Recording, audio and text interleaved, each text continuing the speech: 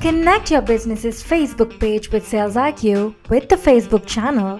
Bring in all your business inquiries on Facebook within a powerful support tool like SalesIQ and offer assistance to your Facebook audience effectively right from within the SalesIQ dashboard.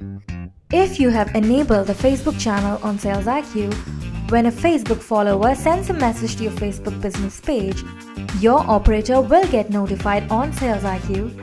Let's see how this works.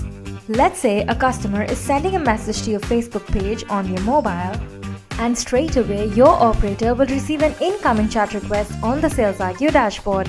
This message is from Facebook as seen from this symbol.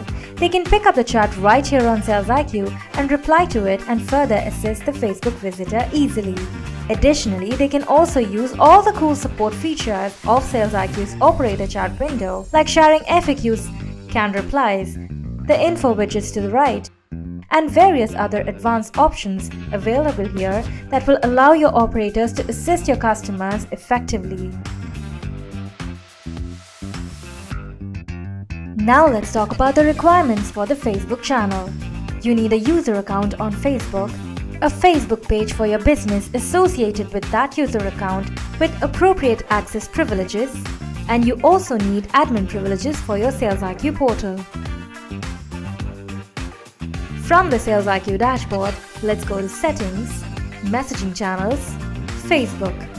Click on Add to enable the channel, read the user consent, and click Accept. Now click on Add. You will be redirected to a Facebook login page. Enter your Facebook credentials to link your Facebook account with SalesIQ. The pages that your account is associated with will be listed. Select the pages that you want to add in SalesIQ. Accept all the permissions requested by Zoho Social. This is mandatory for the channels feature to work properly, and then click on Done. This will link your selected Facebook pages with SalesIQ. Next, we need to associate the required Facebook business page to the corresponding brand. For that, go back to the brands page and choose the brand for which you want to configure the Facebook channel. Select the Facebook user account that you have added earlier. Click on Next. All the pages you have associated earlier will be listed here. Select the page that you want to associate with this particular brand and then click on Next.